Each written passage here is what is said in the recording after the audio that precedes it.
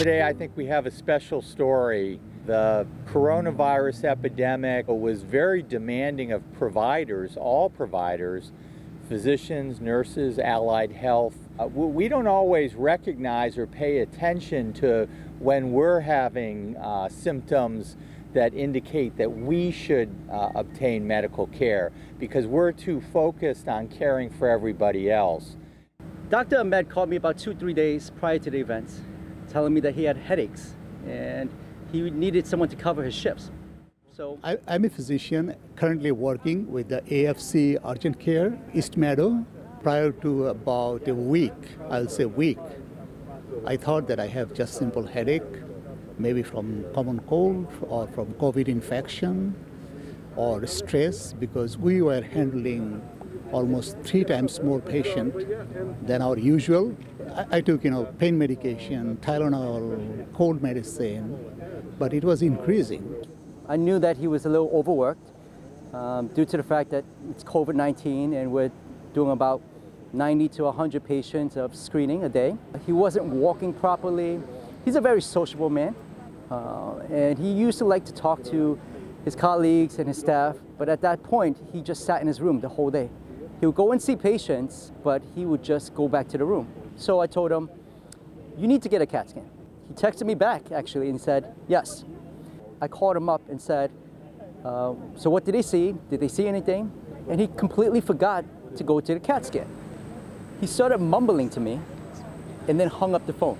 At that point, I said, I'm gonna go and talk to a really good friend of mine. I called up Dr. Malawala, told him what had transpired, and he told me to send him to St. Francis. I got a call while I was working an ER shift from Dr. Marawala, who told me that one of our physician colleagues at an urgent care center, Dr. Ahmed, was just not quite acting right, and he was concerned, thought he needed a head CT. We discussed the timing, and our biggest concern was, gee, maybe he had bleeding in the brain, which would be really a critical neurosurgical emergency. We were ready. We're a 24/7 neurosurgical capable center. As soon as Dr. Ahmed came in, I saw him, and immediately it was very obvious that something was wrong.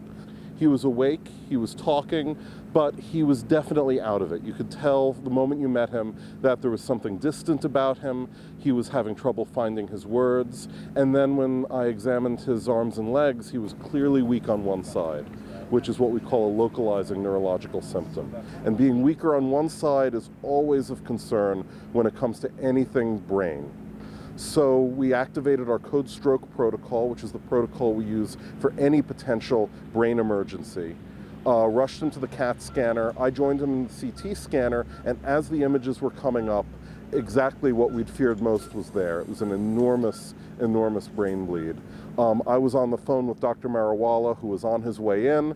We got on the phone with the surgical teams, and within 20 minutes of Dr. Ahmed's having come to the emergency department, he was in the operating room. I was able to communicate with Dr. Mulbauer, the clinical situation, and understood what was going on. It was already almost too late. The herniation syndrome, where the blood mass presses on the brain, was already well progressed. So we knew immediately that there was no time to waste, because these patients can go from looking pretty well to becoming comatose in a matter of minutes. The staff was ready, they were prepared, there was no pause whatsoever. They acted so professionally, and we got him onto the table, and we started our operation. From the time of his arrival to the emergency room to the operating room to skin cut was only about 20 minutes, which is truly remarkable.